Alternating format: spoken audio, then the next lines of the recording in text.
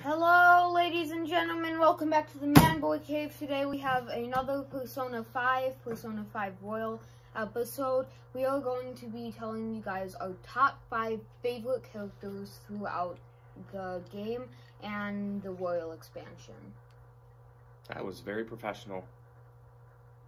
It was good. That was good. Yeah. Finally! So here's our rules for this video. We're playing through Phantom Strikers right now, which is an awesome game, but we're not doing anything from that game. This is just from Persona 5 Royal. Persona 5. Doesn't matter. Yeah, or Persona 5.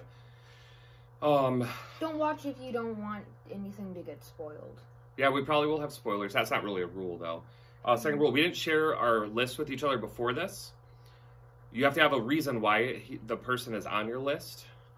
And I think that's it, right? We can make up more rules as we go because it's our video. So we'll just start with that. Yeah, we could do that. We could do that. So, do you want to go first with your number 5?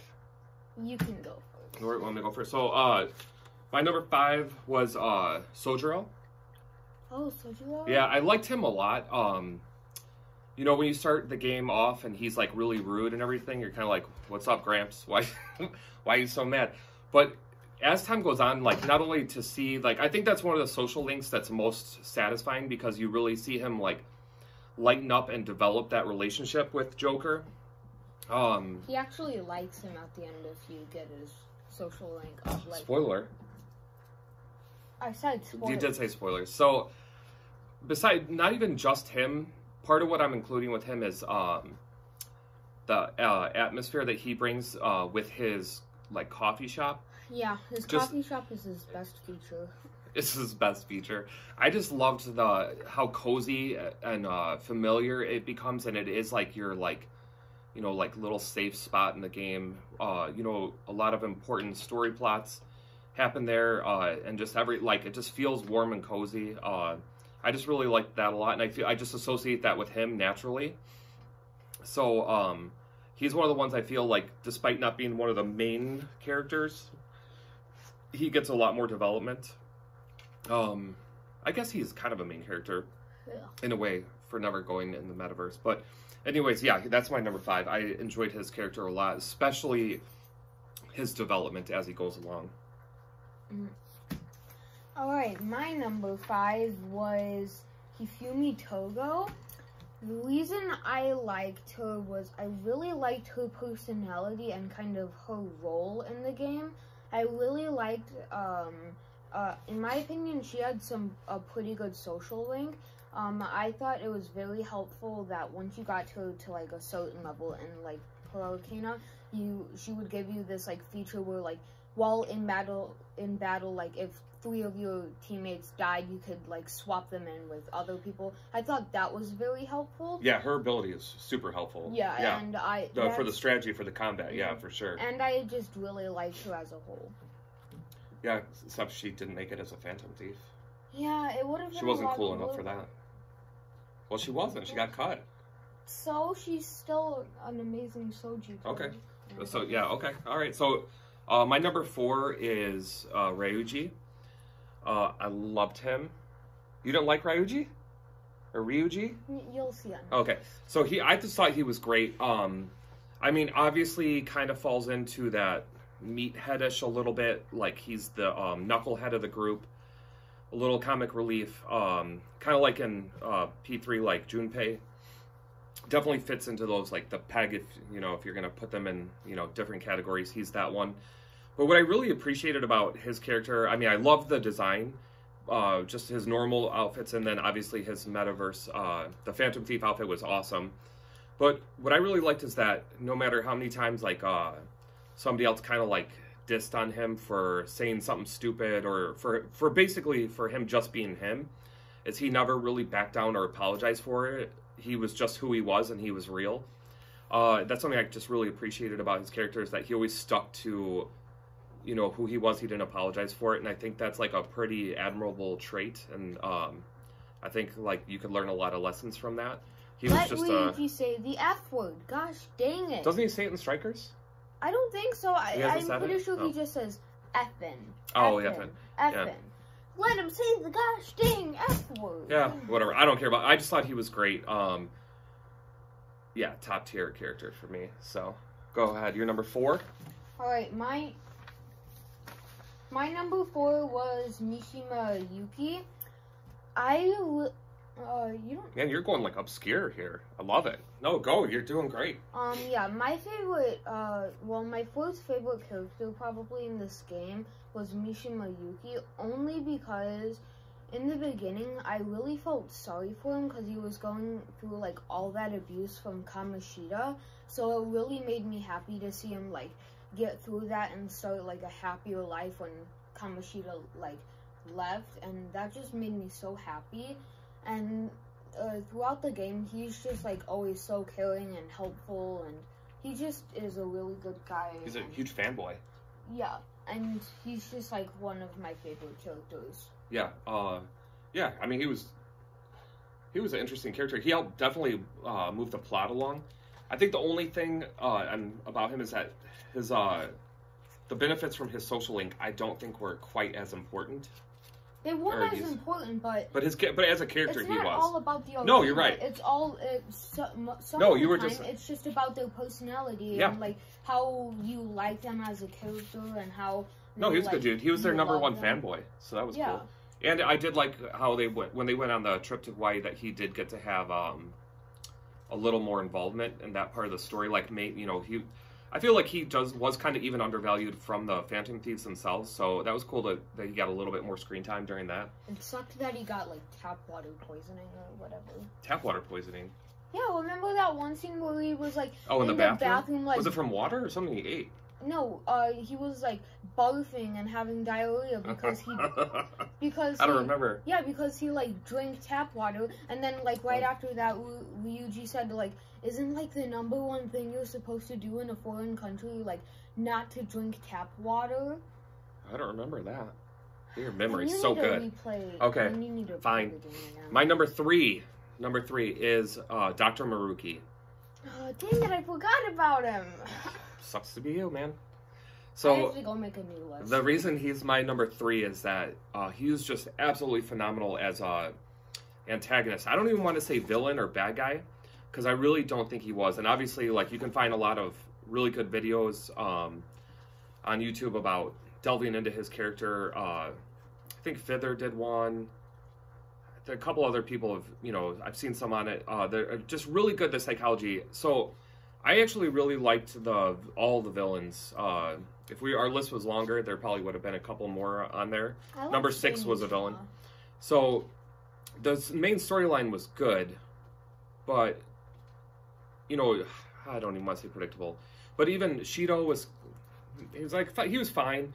I actually really liked Yaldabaoth. I thought that was a cool the whole time I liked him, but he wasn't anything phenomenal compared to some of the others. He wasn't like the best villain, but he was good. He was like one of the top 5 villains. He was good for what his purpose was in the game. I just liked some of the others more for other reasons. Anyways, it was all straightforward until the Royal or expansion part. And really, what's so fascinating about Dr. Maruki is that he isn't even he's not necessarily against the Phantom Thieves. He just has a different priority that doesn't align with theirs. He's legit trying to help people. He thinks he's helping people, but what his path to doing that is different than what the Phantom Thieves ideology is. So I just think that opens up like a really interesting discussion or discord, like plot, like how do you move forward from there? I just thought it was so well done. I loved the whole base game, but just the expansion, the storyline part of it, even more so than just cool characters or whatever. Each one was individual. That whole thing was so cohesive, no matter how long it was just so well done. I loved everything about Maruki's development, his purpose, what he believed in. I think it was great to finally have a villain that just wasn't like, I want to destroy the world, or I want to take over everything and be in charge of everything. Like, he was totally different in that regard. I super appreciated everything about it. Probably, in my opinion, one of video games, like, one of their best antagonists, because he didn't see it like some other villains or antagonists. Yeah, like you were See, saying. I wouldn't even say villain. Yeah. I have a hard time calling him a villain. Yeah, I mean, he thought he could try and help people and really, like, help them go through bad things in their life. Yeah. But the Phantom Thieves... It's just his way of doing it was different. Mm-hmm. Yeah. So, that's why. Okay, so you want to do your number 3? Mm-hmm. My number 3 was Teiichi Kamiki, the Doctor. El Doctor? No. I just really liked her because, I like Mishima. I liked her spider dress. When she met Ren in the park, or Joker in the park, and she had the spider dress on. Cool. I thought that was cool. I just really liked the story about how, like, when you were, like, leveling up her Arcana, she was going through the difficulty, and you even there were, like, with the little girl and like, her sickness, and no other doctors had found it, but Tei. Oh, and she kind of got, like, screwed over by the hospital. Yeah, and she got screwed over. Yeah, she did have a good storyline. Yeah, she got called the Plague because people just didn't like her, but when she finally did something, people finally accepted her, and that just made me really happy because she was probably one of my favorite non-Persona, like, girls in the game. So I just... You already had Hifumi. Hifumi. Hifumi? I think it's Hifumi. It's Hifumi. Okay, whatever. Yeah, I just really liked her. That's cool. Okay. So, my number 2 is actually, I feel bad, it's the only female on the list is Ann. So, God, how do you explain this one? Obviously, there's a lot of really good videos. I saw one about the, just the over-sexualization. I think I saw one on male gaze that were discussing her and her, like, her metaverse outfit. Well, yeah, and I totally... Weren't, like, the Phantom Thieves, like, supposed to, like, represent one of the 7 deadly sins or something? Like, I've never heard that. Yeah, I'm pretty sure I read it somewhere. Like, Ann was supposed to be, like, lust or something. Yusuke was, like, gluttony or something. I don't know. Yusuke? Oh, because he wants to eat? He's not fat. I know, but, like, not... I don't think Yusuke was gluttony, but I'm pretty sure I read somewhere that, like, this, they were all supposed to represent, like, one of the 7 deadly sins. I mean, maybe that's a fan theory. I don't know about that. But anyways, to just focus on her Phantom Thief attire for a minute, I actually really appreciated the character design. I am one of the people that lean more towards that she was taking control of her sexualization. She was being in charge of it. That's why the outfit was a little more risque than some of the others. But I also appreciate that it had more color and was more bold. A lot of the Phantom Thief outfits... Hey, you're interrupting me. Let me finish my thing. Red. Yeah, but a lot of the other Phantom Thieves, it was just a very dark motif. Hers at least was bright and vibrant. Like, she stood out. That's one of the things I liked about it. I actually liked all their designs, except for Fox's. I wasn't super keen on some of the designs. Like, I didn't like the tail on the side. Thought it was kind of goofy, but... Fox's design was amazing. It's okay. I love this mask. But anyways, I just thought she stood out in that regard. But even more so than the metaverse side, what I appreciated so much about her character is, even before I started, just, you see her, you think she's going to fit into that role of, like, the ditzy bimbo or just that, like, superficial, female of the group. And really, in my opinion, she didn't do that at all. She, maybe in the real world, she might have doubted herself a little bit, like the direction she wanted to go in or who she wanted to become. But, like, what young person at the age of, I don't know if you know how old she is exactly 17, something like that. Like, who knows at 17 what you want to become. But, she still was, like, not an airhead. She was very compassionate and, like, full of, like, she wanted to be involved. She wanted to help people.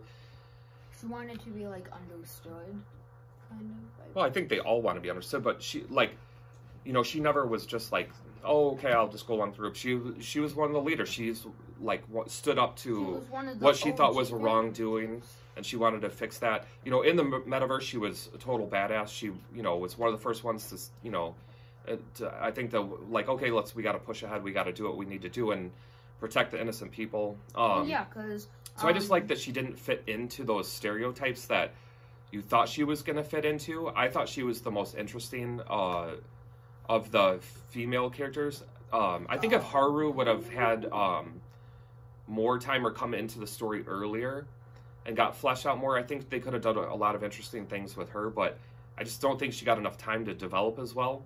I know a lot of people will argue that Makoto is better or whatever. I just didn't care for Makoto as much, but I just really liked everything, all the plot devices, the way they moved An's character forward. I appreciated all of it a lot more, so I'm just glad that she didn't fall into those stereotypes. She actually kind of defied them in a lot of ways, and to me that was what elevated her so much higher, so that's why she's my number 2. All of the Phantom Thieves are amazing in their own way. They really are. They are great cast of characters. Yeah. And they all go through difficulties, but they all work on it together, and they all just are, like, awesome. All right, what's your number 2? My number 2 is Ryuji. Okay. Part of the reason he's number 2 is because he has a scarf in the Because of the yellow scarf? Yeah, because of the scarf. Okay. But, kind of like yours, I really liked how he kind of didn't care what people think of him. Yeah, I think that's an amazing character. Yeah, like, attribute. he would, like, if like, An were to, like, annoy him or something, he would just annoy or Morgana, her. really. Yeah, Morgana's a jerk sometimes. He just bullies Ryuji. Yeah. But I like how he doesn't have to be told to do anything he doesn't want to do. Like, he just kind of does what he does, but at the same time, he's an amazing character. So I really like him, and it really sucks that Kamoshida also abused him, but it made me really happy to see that Ryuji and An kind of like... And Mishima, and, what was An's friend? The girl that... not Yukiko. No. That's from P4, Yeah. I forgot. I forget her name, too. Dang, I feel bad. Yeah. But yeah, they were Wasn't it like Sasame or something? No. Yeah, no. It doesn't matter. Yeah, An's best friend. I like how, An and Ryuji were kind of able to get revenge on Kamoshida for, like, Mishima and An's friend. I really, that made me happy because... You're going off topic now. Ryuji. Yeah. You're talking about Ryuji? It just... We gotta end up, now nobody wants to watch us ramble for 20 minutes about this. Yeah, okay, I just like really like Ryuji. I really love him. Okay, let's burn out number 1. Sorry, guys. We just were sat down. We didn't have a lot of direction. So my number 1. My bad. Clearly the best character of the game. Obviously, this is just my opinion, but if your opinion is different, you are wrong. The best character is by far Akechi. Akechi was an amazing antagonist. Like, not even just the royal part, but even before that, he was so great. Like, such an interesting character. Really, like, I know they're all supposed to be younger characters, but for how devious he was, I just really appreciate all that. How he was so involved in the story, but in an indirect way for a long time, but he's still super important. I don't know, just how they utilized his character. But then to me, what really, like, set him apart was the third act, or the royal part. Man, his character just, like, came alive and stole it.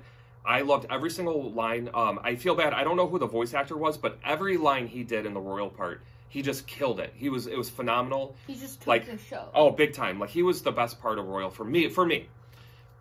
He was just, everything about his character was done perfectly, which is why he's number 1. Like, I have zero complaints about his character. I guess that's not true. I'll say one in a second, but what they did with that character, I think, is like the perfect way to have not the main antagonist or villain or bad guy or whatever you want to call it, but he's been, in my opinion, of any video game I've ever played, he's the most important, like, a secondary villain.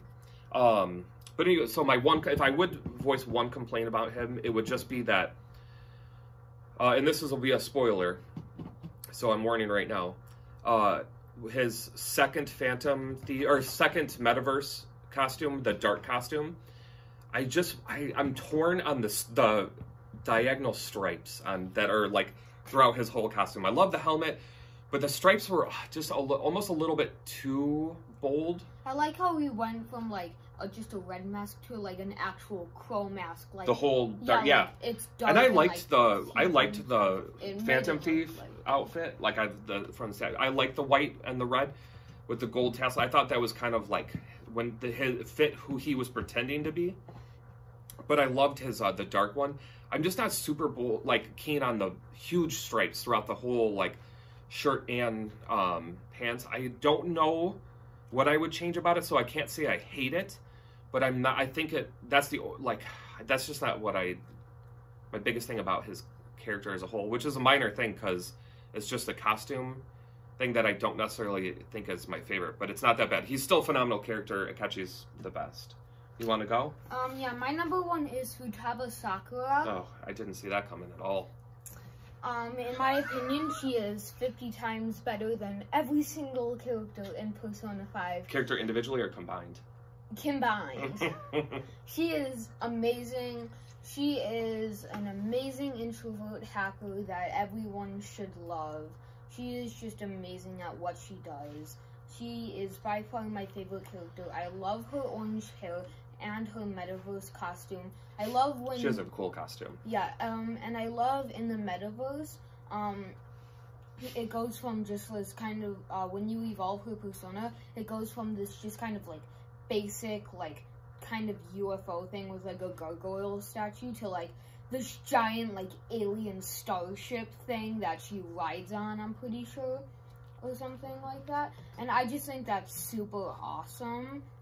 And then I also love her arcana, where like once you get to her to like a super high level, like she can down the enemy, she can protect you from like strong attacks that will kill you. She can like do showtime attacks. Well, one where she drops a bomb. But in total, she's just the best character in the game, in my opinion. Like, not even 50 times. She's like 75 times better than every single person in Persona 5 combined. Combined, okay.